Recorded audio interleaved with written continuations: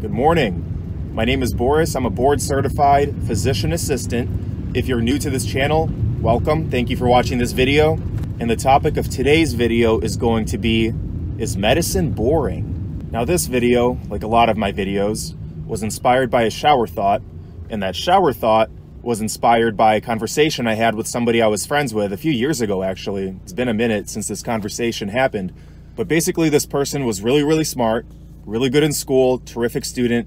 And just a quick aside about being a good student, those of you who actually watch my videos consistently, you know that I don't wear glasses. So why am I wearing glasses? I actually do wear glasses, but very rarely. It's usually like when I've been studying a lot or working a lot and my eyes are getting tired, then the glasses help out a little bit.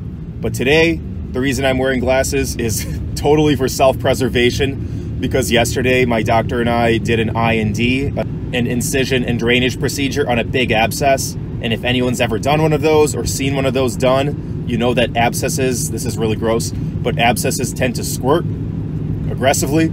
So like you cut into it, or even if you like stick the needle in there to give it anesthesia, you know, your lidocaine with epi just to like numb up the area before you even stick the scalpel in there.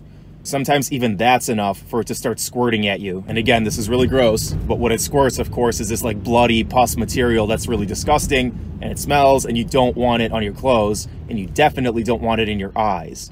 So technically you should be wearing eye protection, but sometimes you forget or you can't find it. And the doctor, of course, he wasn't worried because he wears glasses. So I was thinking, all right, I may not be wearing glasses all the time, but I at least need to have them at the office. So if there's no eye pro and we're about to do a procedure, at the very least, I'm ready. I have something to protect my eyes. So I'm not even using the glasses as they're like prescribed to be used, you know, to help me see. I'm using them basically as overpriced eye protection. So anyway, don't know if you care about that. Just wanted to kind of explain to the regular viewers why I'm wearing glasses today, and I usually am not.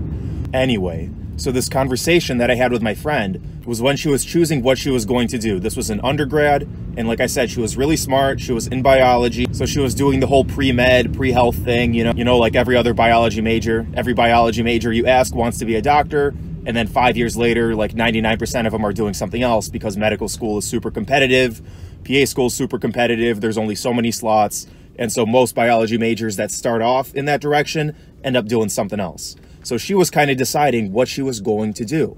Was she going to go all in and pursue medical school and be a doctor, be a medical doctor? Or she was choosing between that and research, like a PhD. So still technically a doctor, but, you know, not a medical doctor or researcher. And for this particular person, PA school, nurse practitioner, nursing, all of those were off the table. She wanted a terminal degree. She wanted to be a doctor. She just like got it in her head that she absolutely had to be a doctor. Nothing less would be okay. And you know, some people are like that. Thank God for those people. I personally could never put in that many years into training, because by the time I'd get out of training, because I got into this whole thing kind of late. I was 29 when I even got out of the Navy. I was 30 when I started PA school. I was 32 when I finished PA school just this year. So if I would have gone to med school, I would have been like 40 before I had my first job. And that's assuming I didn't even do surgery or anything that takes a long time to train. So for me personally, just the length of training alone made med school impossible for me, because I don't want to start working at 40. I'd like to be like semi-retired by 40, you know? So PA school was definitely the way. And it wasn't just the timing, it was a lot of other things. I think PA is the perfect role for me, but we can get into that in another video. This friend of mine knew that she wanted to be a doctor. She was going to go all the way in any direction, whether that was research or medicine. And spoiler alert, she ended up choosing research. She ended up not choosing to be a medical doctor. And here's what she told me. Here's the reason why she really didn't want to do med school in the end, and she wanted to do research. But first, let's get some coffee. That's better. Nice cup of recessed coffee. Austin's blend. Okay, I promise I'm not sponsored by Recess Coffee.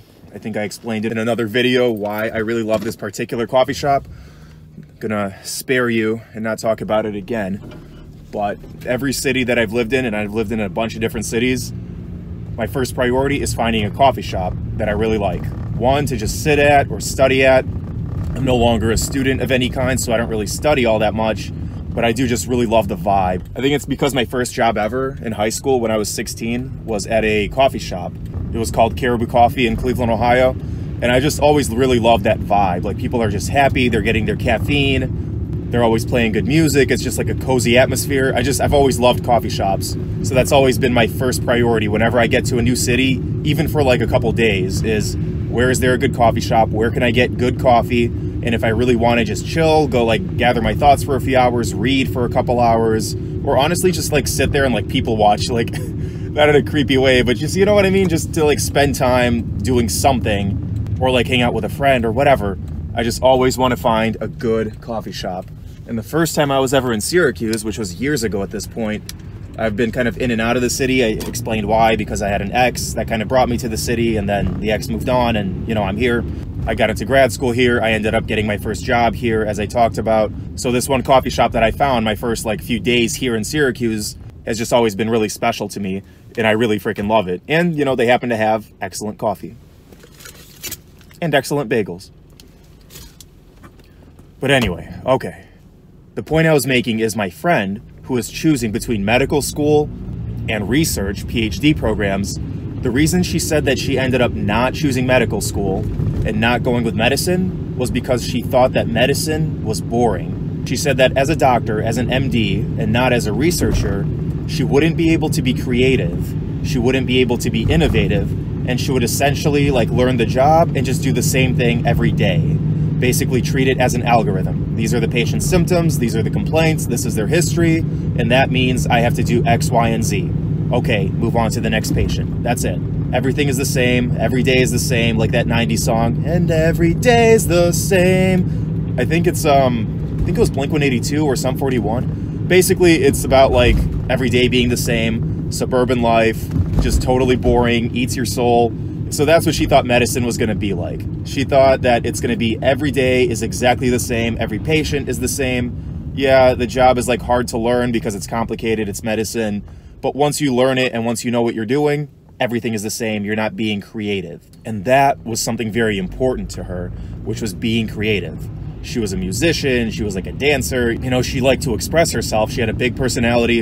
And so she wanted to be creative every day in her work. And she thought that medicine would not allow her to do that. So she ended up going with research, where she thought that, you know, you're on the cutting edge, you're doing stuff that's different every single day, and you're really innovating and being creative. Okay, and on paper, I could see her perspective, and from her knowledge at that time, I could see why that would be, why things might appear that way. However, from my experience, now working in medicine, and shadowing in medicine and doing all kinds of stuff before I even became a medical provider myself, and also being a researcher, working in a lab as a research assistant, as a researcher myself, not like PhD level. I did this, you know, at a bachelor's level, but I did do research in a few different labs, and I've also done medicine in a bunch of different settings, and now I'm, you know, doing it professionally. Would I agree with that opinion now? Absolutely not.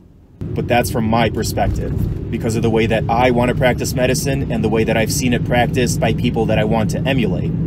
Also, some people, the way that they practice, I might actually agree with that perspective, and here's why. Medicine can be boring. Medicine can definitely be frustrating even if you love it, but medicine can be boring, and exactly like my friend said, where everything is the same, every day is the same, patients are algorithms, you're not creative, you're just handing out pills, you're doing procedures, you're handing out treatment plans, and there's only so many conditions you're usually going to see. Unless you're in some brand new field, or you're like on the cutting edge, or you're doing research as well as medicine, you're really going to see mostly the same stuff, and occasionally something rare pops up.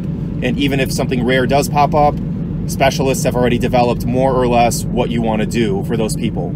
Sorry, all the lights just came on. It's like 2 degrees here in Syracuse, so I think that's messing with the electrical system. But yeah, all the lights just came on in my car. And I think that means I need to call Sean the mechanic. Again. I swear to God, I'm getting a new car. Sorry for yet another distraction. So anyway, so what do I mean by it depends how you practice? And medicine can be boring for some people, but not for everybody. So the best part about clinical year, you know, those 8 rotations, 8 5 to 6 week rotations in the second year of PA school, where you've already got your knowledge base and now you're learning how to apply it. And what you basically do is you do a preceptorship 8 times with 8 different people in different specialties, and you follow them around. And once you get some more experience, you actually start to act like a provider yourself and like present your treatment plan and your findings to the preceptor. and get more and more comfortable practicing yourself, but either way, you're still a student. But the best part of all of that is that you get to see how people practice medicine. Everybody does it different. There's definitely no one way to do it, and people are very, very different, not just patients, but providers. So medicine means different things to everyone, and everyone just has their own unique way of practicing things. And if you're observant, if you like to observe people like I do, you can really pick up on how people do things differently, how people treat people differently, how people talk about things differently, how people just practice medicine differently. And based on your opinion, you can figure out, okay, I want to practice like this person does, or I definitely don't want to practice like this person does. I like this person's attitude. I really don't like this person's attitude. And you can just kind of pick and choose for your own practice how you're going to be. And one thing that I noticed is that the providers, whether they were a doctor or a physician assistant, a nurse practitioner, whatever they may have been, one thing that I noticed is that people who did treat people like an algorithm, who did see everything the same, and who did see everybody the same, and basically just saw signs and symptoms and just treated them, and basically didn't really treat them like unique human beings, but just treated them like an algorithm, those people were incredibly unhappy. I don't know if they were unhappy because they were practicing that way, or if they were practicing that way because they were unhappy, but those people freaking hated their jobs. You know, they didn't enjoy their jobs. They're the kind of person where you get in the morning and you go, hey, how are you? How was your weekend? How was your night? They just give you this like really bland face and they go, I'm here. You know, like, what are you communicating when you say something like that? Someone says, hey, how are you? I'm here. You know, like what that communicates is, I don't want to be here. I'm not happy I'm here. I'm not happy that you're happy, and why are you asking me this? Like, I'm just a miserable person, and I'm going to share that with you. I'm going to share my misery with you by saying, I'm here. You know, like, I can't stand negative people. But I'm just going to get off that rant, you know, because it is what it is. That's not what this video is about. My point is, from my observations over clinical year, and also even before that, the medical experience that I did get, and just, you know, life experience in general, people who treat customers, people who treat patients in this case, like they're all the same and like they're a burden, and like, why are they complaining? Well, because you're their provider and you're supposed to make them better. That's why they're complaining, you know, and who just treat everyone the same and just see every patient as a problem, not in a good way, like, oh, I can't wait to solve this puzzle, but in a bad way. Like, oh, this person is causing me stress. Of course they're causing you stress. You're doing something complicated. You're doing a really complicated job. That's what you went to school for. You wanted to be a provider. You know, you got what you got. So, like, of course they're complicated. Of course they're taking a lot of mental and sometimes even emotional energy from you. Yeah, that's part of your job. That's what you signed up for. And so the difference that I really noticed between providers that were positive, were happy, did actually enjoy their jobs and their lives. I mean, they weren't always happy. They weren't always positive. You know, they're not robots. They're just humans that happen to be happier, more well-adjusted, just professional humans who do enjoy their job most of the time, are fulfilled by and are satisfied by and are happy that they are providers. Those folks, people who actually did enjoy their jobs, those folks did not treat every patient like an algorithm. They did not treat every patient like a number. They did not treat every patient like they were the same. They treated everyone as they should be treated, which is a unique, special human being with their own brain, with their own set of circumstances, with their own life. And they tried to take that into account when they made treatment plans, and even when they made diagnoses, when they like tried to figure out what was going on with the patient. It wasn't always black and white. They were thinking like, maybe these signs and symptoms and these complaints for this person means something different than they do for this person. And I'd love to give an example, but it's just, there's too many that I can give, and right now I'm just kind of focused on making this video and getting to the office, so I definitely can't think of one right now. I'm sorry. But do you know what I mean? Like person A saying something, even if it's the exact same thing as person B saying that thing, could mean two totally, completely different things because of the differences in those people's lives. Whether that means their circumstances, how they grew up, what language they grew up speaking. Two people can say one thing, the exact same thing, and it can mean something totally, totally different just based on how that person's mind works. And people who recognize that everybody's individual and everyone is different, will never, ever think that medicine is boring. Anytime you work with people, any people profession will never be boring if you understand that and if you appreciate that every single human is different. And then medicine, You know, all the different medications, all the different tests we order, all the different diseases that people can have, that's already incredibly complicated. So if you're so smart and you've been doing it for so long that that's getting boring to you, okay, understood. But people will never be all the same. People should never get boring to you because they'll always be different and they'll always be changing. So honestly, it's like the most complicated thing that you can do. It's the most not boring thing that you can do. Is it stressful? Yeah. Is it scary and complicated and there's a lot of liability on you, especially as a provider? Oh yeah. But is it boring? No. No, no, no. Medicine is not boring. It can't be boring. And if it is, you're doing it wrong. Now, some folks, I'm going to take this aside a little bit. Some folks who are watching this, if they happen to already be providers, you know, PAs, nurse practitioners, doctors, and they're watching this and they're like, dude, you don't know what you're talking about. You've only been practicing like a couple months. You're brand new. You're fresh out of school. You don't know what you're talking about. It's going to become a routine for you. It's going to become boring for you. You're going to get tired of it. You're going to experience burnout. And yeah, I mean, I probably will at some point, and hopefully I'll recover. I'm not trying to say I'm perfect or that I like found the solution. Like, no, I'm just seeing reality as it is. Yeah, investing that much mental and like emotional energy. What the hell? Oh. Like, yeah, of course, anything that you invest that much mental and emotional energy into, yeah, you're going to get burnt out if you do it too much, if you do it 40, 50, 60 hours a week for many years. My plan personally is not to practice for that long, at least not full time. I'd like to practice for like 5 to 10 years and then use other avenues of income in order to eventually cut my practice down to part-time and maybe see people for like 20 hours a week, maybe 30 at the most. But my dream, sorry, there's a cop and people are freaking out. But my personal dream is, yeah, I absolutely love doing this. I love this skill set.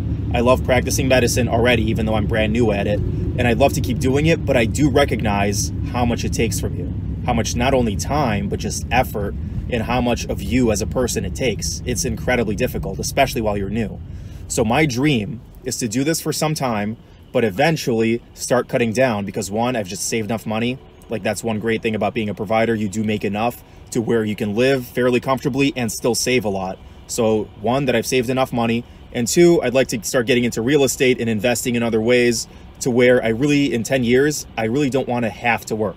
I really only want to be working for extra income and just because it's something that I enjoy doing and that I'm good at and just like that I've cultivated the skill set and I want to keep using it, but I don't want to have to do it. I don't want to have to do it 40, 50 hours a week for the rest of my life. I'd like to put in that time and that effort like on the front end and only do it for a few years, maybe up to 10, and then really start scaling back my practice. So that's my dream anyway. I realize that burnout is inevitable. I realize that burnout is a thing, especially in medicine and any really high stress career. So I'm definitely not ignorant to the fact that burnout is a thing. And I'm definitely not saying that medicine isn't difficult and it doesn't take a lot out of you. What I am saying is that it is not boring. And if you think it's boring, I think you're doing it wrong. And of course, this perspective is coming from me, a guy who spent 14 years trying to finally get here to be a medical provider, you know, so it's my dream. It's what I feel like I was personally put on this earth to do. So of course, to me, it's not boring. And like I explained in a different video, what I really love about medicine isn't necessarily all the science, even though the science is super cool, or just the medical processes, which are super cool, and like everything that's going on with the body and the medications and the procedures and the surgeries, like all that's super cool to me, but that's not the coolest part. That's not what I really am passionate about. What I really love about it is the people aspect, trying to figure out how people think, what they do, why they do what they do, and then to use that to motivate them to live longer, healthier, happier lives. That's what I feel like I was put on this earth to do, and that's why I'm so happy every day at work doing it. Do I get stressed? Yes, especially when things are going wrong or that things are taking longer than they should, X, Y, and Z. Like, yeah, I'm human, I'm not a robot. Even though I love my job, I am living my dream right now, I still get stressed. I still get depressed, I still get unhappy. I'm not a robot. But I do still leave work every single day feeling fulfilled, like I really did something, and better yet, that I feel like I did what I am here to do. I'm living my purpose. And then in the morning, even if I'm tired, even if I didn't sleep well, or even if, not saying this happened, but let's say I went out on New Year's and the 3 days before that as well and stayed up really late, and I happened to be tired the next day because I slept like 4 hours. Okay, yeah, I'm tired, but I'm also excited to get in there and get the job done because it's what I am here to do and I love it. So if anybody out there for even 1 second thinks that medicine is boring, I'd like to challenge that and tell you from my perspective, no, it's not boring. It is the least boring career you could possibly have. And I'll see you in the next video.